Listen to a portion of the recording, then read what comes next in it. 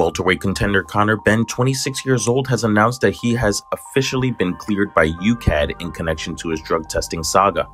Last year, BENN tested positive for a banned substance, clomifene, in 2 separate tests. The second test led to the last-minute cancellation of his pay-per-view fight with Chris Eubank Jr., which was scheduled for October of last year.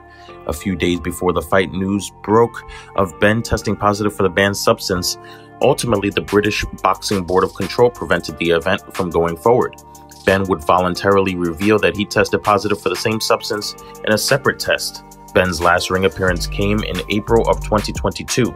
In a separate investigation, the British fighter was cleared by the WBC earlier this year. The sanctioning body reinstated him to their official rankings, but would recently remove him due to inactivity.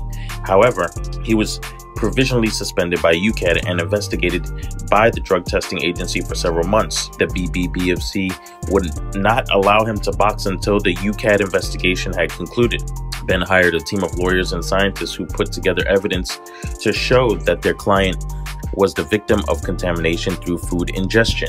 Conor BENN wrote an open letter to his fans. Today marks the end of a grueling 10-month process, during which the WBC had already decided that I was innocent of any wrongdoing. After a hearing with the National Anti-Doping Panel and UKAD, I have now been vindicated for a second time. Hopefully, the public and various members of the media can now understand why I have maintained my innocence so strongly all the way through. The UKAD process has now formally ended and I remain free to fight. Naturally, I am pleased that I can now put this behind me once and for all.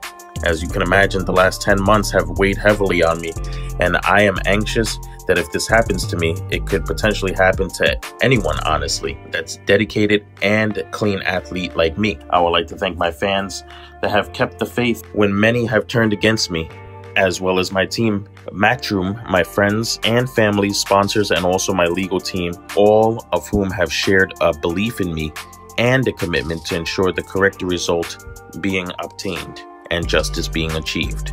Only with the strength of all of this support have I been able to continue during this challenging time. I now intend to put this matter behind me and look forward, which begins with fighting as soon as possible so I can remind everyone who I am. All right, guys, well, let us know what you guys think. I'm not sure if Conor has a boxing license in the UK or does he have to reapply for it? We're not sure. Let us know in the comments below. But who do you think Conor BENN should fight next? All right, let us know in the comments below. Take care. Thanks from J and C of SportBox TV. Don't forget to like, comment, and share the vid. Let's effing go.